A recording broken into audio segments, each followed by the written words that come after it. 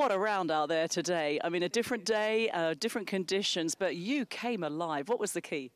Well, thank you. Well, it was beautiful conditions out there. We couldn't have asked for anything better. The sun was out, very little winds. I mean, it might pick up a little bit, but nothing too drastic like the first day in the afternoon. But it was overall just a very steady day. I just tried to build off yesterday's round. I hit a lot of good shots and just tried to take that positive energy into today. Yeah, we know about your prodigious distance off the tee, but your putter seemed very hot today. I saw you hold a lot of feet of putts. Well, thank you. I've been working extremely hard on it. You know, I put in 2 to 3 hours a day of doing drills in the putting greens. So just been working extremely hard in the off season on that, and just trying to keep my ball striking consistent like it was in the end of last year.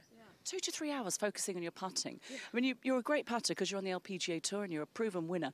What is the actual difference? Is there anything in particular you can pinpoint it down to? Not that I can pinpoint it down to, just overall getting that consistency of stroke tempo-wise and just feeling confident. I think that's what putting really comes down to, but getting that consistent stroke of solid contact and just seeing the ball go in the hole, doing the amount of hours that I do with the drills, but you have to bring it out here.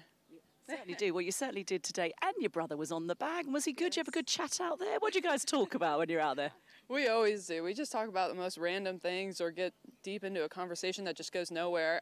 But it's amazing. He knows me so well, and he knows my game probably better than I do because we play together every day back at home.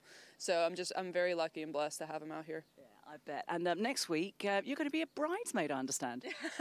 I am. My best friend's getting married in June, but she has her bridal shower next weekend. So I'm very looking forward to just being there and share that moment with her. I bet. Well, you've got business here to do in Saudi Arabia. We wish you all the very best. A fantastic round today. Thank you. I appreciate it.